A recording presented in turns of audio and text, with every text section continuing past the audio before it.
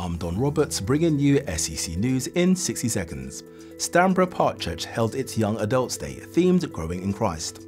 Highlights included showcasing the growth and initiatives of the church's young adults ministries, a sermon by SEC Youth Director Pastor Warren Gillen, and a concert.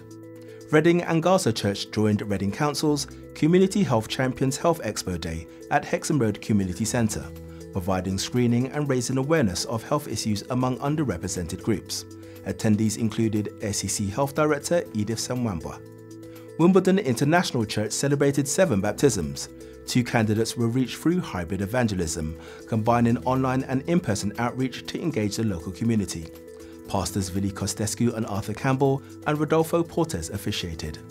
And 3 people were baptised into Downham Community Fellowship Church at a service held at Lewisham Church led by Pastor Steve Roberts.